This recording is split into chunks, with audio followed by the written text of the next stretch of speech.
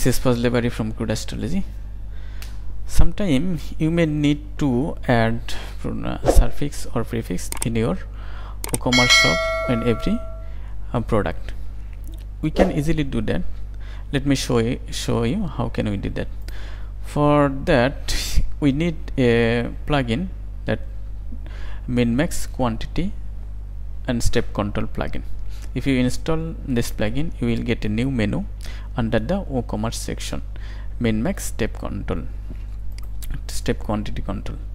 Click here and scroll down. You will see a section quantity prefix suffix. Here you can add quantity prefix and also quantity suffix. For example, if I set here per order and here like kg and per order, save.